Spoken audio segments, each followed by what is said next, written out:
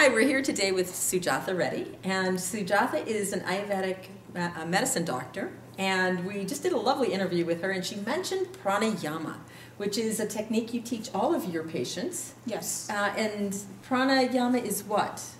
So Pranayama is the breathing techniques. It's called the breathing exercises. Prana is life, which the breath, which we all know we cannot live without, and we are just not alive without. And yama is the exercise.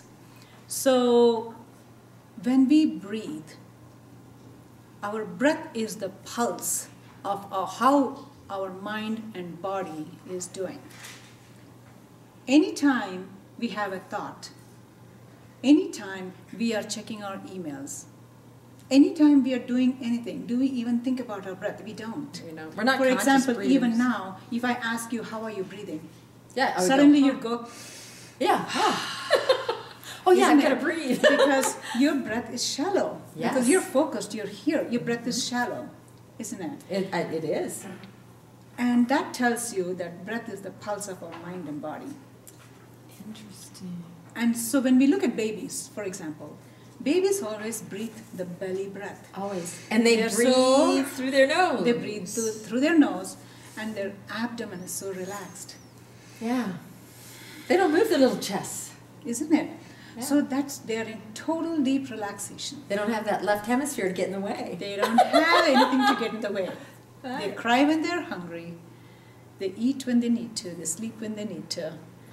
And their breath is belly breathing. So we should not forget that. Another important thing is when we breathe, we have to use all the three lobes of our lungs, which we don't. When we are busy in our mind and we are very busy in our body doing something, we catch our breath and our breath becomes shallow. Mm-hmm. And what happens with that is our toxicity levels in our body goes up. The carbon dioxide levels go up. Mm-hmm. When that happens, our focus becomes so narrow, we start forgetting our periphery. Oh. And then anxiety takes over. Yep. Tunnel vision. Tunnel vision, yes. So I tell my clients, check on your breath. If you have a computer job or any job, every hour, put a timer, check on your breath and deep breathe. It's like building a pressure in the pressure cooker. Oh, that's a good analogy. Build the pressure and then shh. We don't want to go there. No. So as and when we're building, we want to release it. So when we become mindful about our breath, then we are not building pressure, right? And we pull ourselves out of this space or this space. We become mindful. That's right. what is called being mindful and being in the present moment. Now, I've also read that it affects your heart rate as well. Yes. So you're going to go into a parasympathetic mode as you take those Absolutely. deep breaths. From the parasympathetic, you go into the sympathetic mode. Mm-hmm. And when you take in more oxygen, that oxygen is going to be stored in the mitochondria of every cell in our body, which is the storehouse of energy. Yes, or energy producers. Energy producers, right? So when you need it, you can utilize it. When there is no reserve, you're operating on a very bankrupt level. So this might explain a lot of the fatigue we hear out of office workers. They're just wiped out. They're just, because they've spent in that focused tunnel vision in front of a computer screen all day. Fascinating. Yes, so in pranayama, there are different types of breathing techniques. Yeah. Can you show us one? I can show you one, okay. which I call it the alternative nostril breathing. Okay. Oh, I've heard of that. Yes, we are all quite familiar. That brings us into balance, back into balance. It balances both our right and left hemispheres of our brain. Okay. So very simple is to place your feet on the floor, sit up straight, take a few deep belly breaths.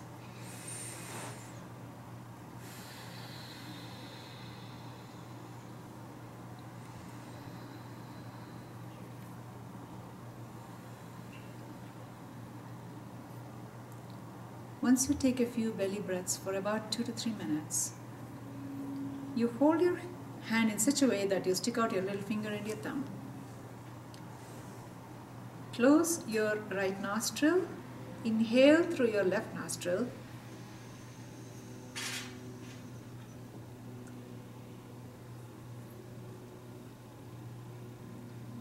Hold. Exhale through the right nostril.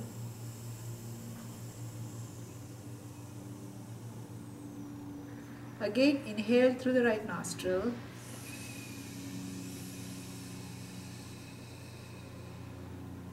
Hold. Exhale through the left nostril. This is one cycle of breath, and we can also chant the so hum. So hum means so I am. Oh, that's beautiful. That is the state that we are in, that so I am, being here in the now. That is a beautiful breath. Just the one cycle. Yes. Makes and me feel we calmer. do that every day for 10 minutes. So do you recommend it middle of the day, as you wake up, go to bed? Does it matter what time of day? I would say anytime you're brushing your teeth in the morning, Oh, even before brushing your teeth, when you wake up in the morning, just to get you balanced and ready for your day. and put a good intention about your day and how you want the day to be. May you make and create your own day. Because we Exactly. do. Yes. We just sometimes Yes, check on your thoughts. we fall victim to it and think somebody else did it. No. It's all about how we start our It's day. all about what intention you want to start the day with. Yeah. And so then we become ready for that with a clear mind and a clear body, right? So we clear our mind, we clear our breath, and then we clear our body by brushing our teeth and washing our body and all of that. Yep. It's a ritual to begin It's your a day. ritual to begin our day with. Oh, thank you. That's a beautiful gift. I appreciate it. You're welcome. You can follow up with Sujatha by looking at the link here at the bottom of the YouTube and find her online. Thanks for joining us. Thank you.